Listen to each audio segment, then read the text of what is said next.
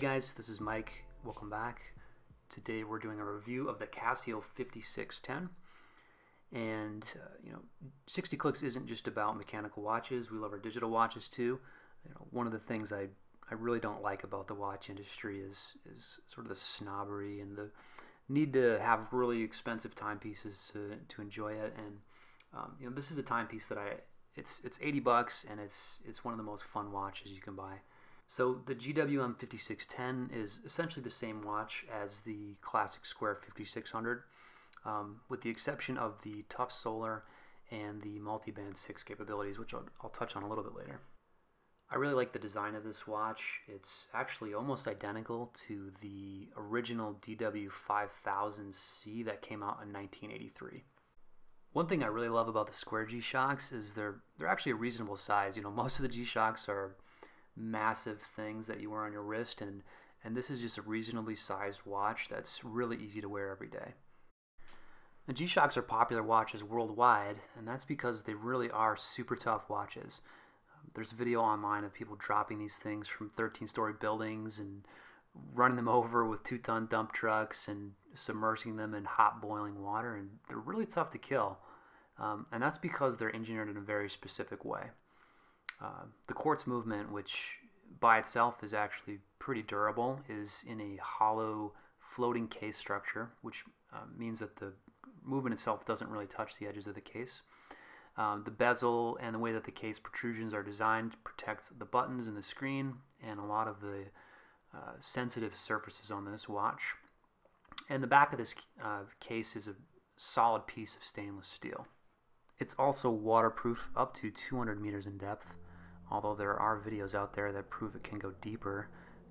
The point is, this watch is going to go a lot deeper than most humans can actually dive. So taking a bit of a closer look at the functions of this module, you've got a world time feature, which has about 60 different time zones and cities.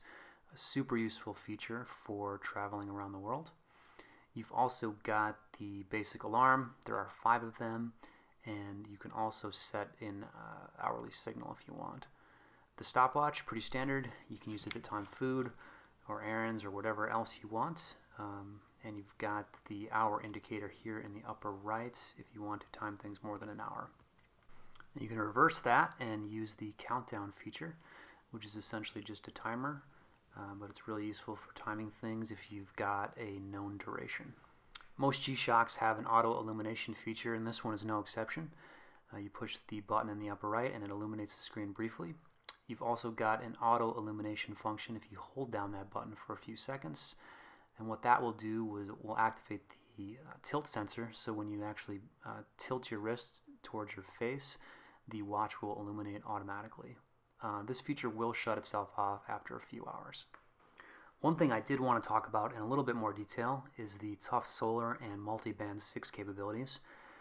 Tough solar is basically a ring of small solar panels around the screen that charges the battery using sun, external light, or internal fluorescent lights.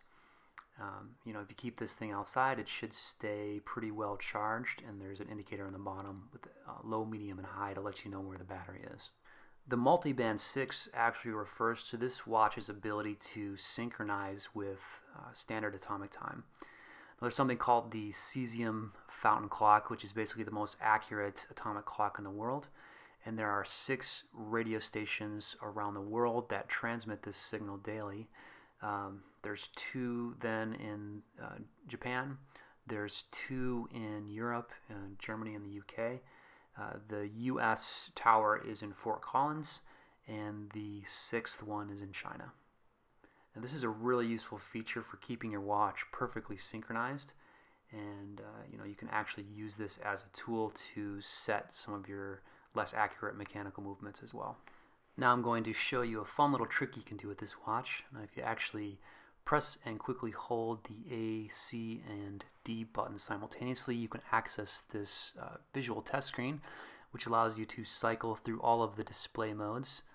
It's kind of fun just to see all the features on the watch, and also to do a test if you fear that any of your screen is actually dysfunctional.